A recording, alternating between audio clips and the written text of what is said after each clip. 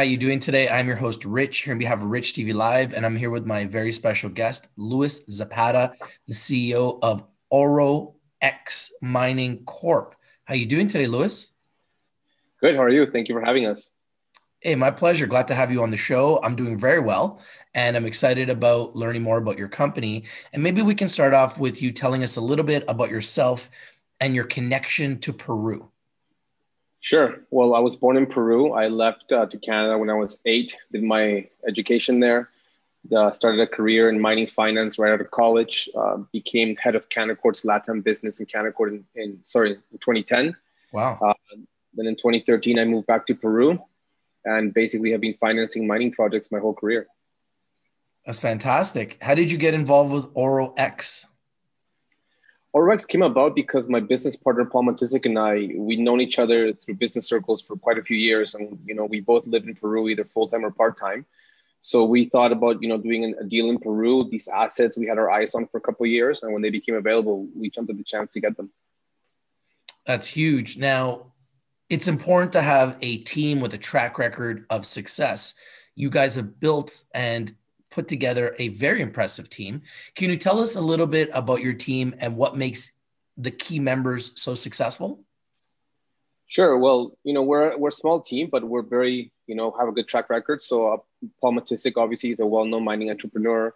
The company is called Oro X because it's a continuation of the X brand. He took Lithium X from inception to buy out, a few years ago. He's currently the CEO of Gold X with a, multi-$100 million market cap and a couple of big wins before that. So Paul's obviously an important part of the team. Daryl Carty is also on our board. He's been involved with companies like Underworld, which got taken out, K92, the Shell, things like that. So, we have a strong team, both in Vancouver and here in Peru.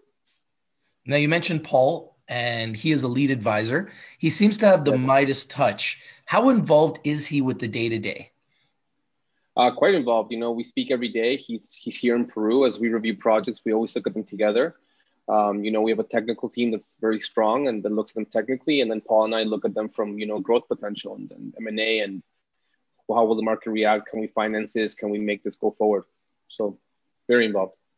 Fantastic. Now, one of your flagship gold projects is the Coriorcco project.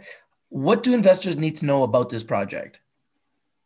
Yeah, Coriorcco is an interesting project. It's a 2,000 hectare project. It has 17 known outcropping veins, which all lie on top of a dome, which basically juts out from the ground. We were attracted to the project because it has previous, artisanal scale production, although it wasn't really that small. It was 10,000 tons over 2 years. We looked at the grades that came out of that. They were sent to a toll mill that we were familiar with. So we just thought, look, here's 10,000 tons that have been pulled out at 7 to 12 grams per ton. Out of 2 veins, there's 13 veins.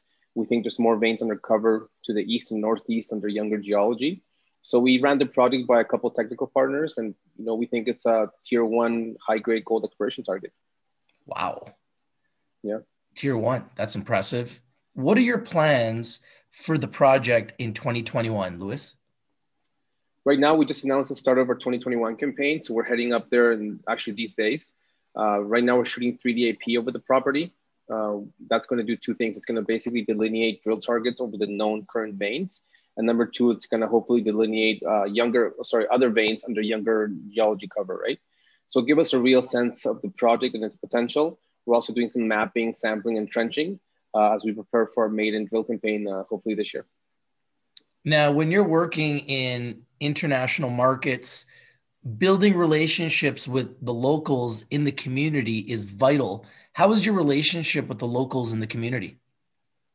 100%. So look, when we took over the project, the project's been around for 10 years plus. The community relationship between the previous operator and the project was quite bad. The first thing we did when we signed the deal in September is we sent our own team up there, a team of Peruvians, myself included. We made touch contact with the community.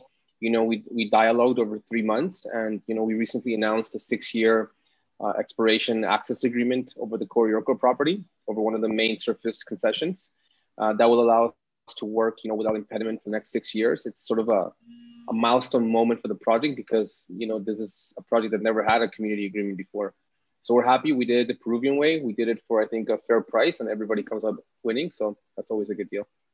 Very good. Now, it's vital for us in our community, and we've got investors all over the world, I believe in about 100 countries watching our show, to have a tight share structure. Can you break down the share structure of the company and how much is being held by insiders and institutions?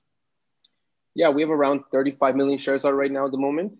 Wow. I would say 25% is held by insiders, another 10% by institutions. The bulk of that's obviously Paul, myself, and our associates.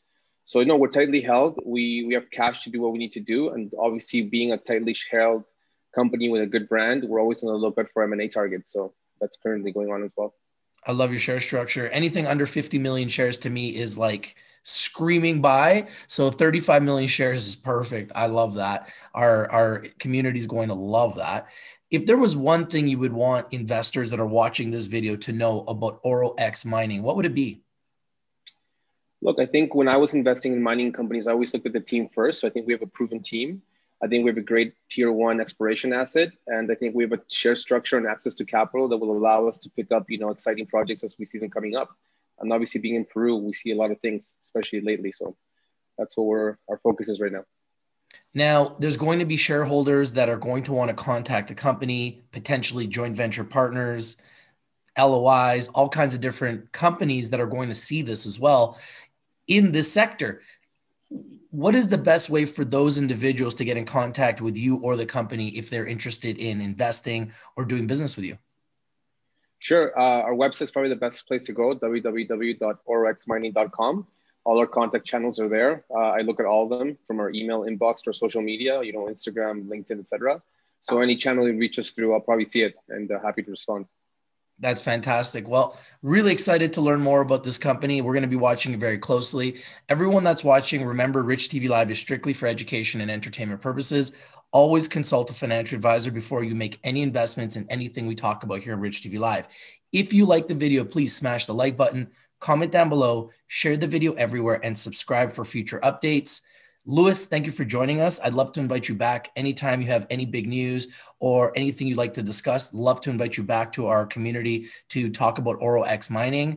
Congratulations on all your success so far, and our entire community will be watching very, very closely. Thank you. Appreciate it. Thank you for watching. If you're not winning, you're not watching. Thank you, Louis, for joining us. And for those of you that are watching, thank you for joining us. Thank you for watching. Put Oro X Mining on your watch list, put it on your radar. I think it's undervalued, underappreciated, underexposed, and has a great future thanks to great leadership with gentlemen like Louis at the helm. Thank you, Louis, for joining us. Thank you for watching. This is Rich from Rich TV Live saying, have a nice day, everybody. We'll see you soon.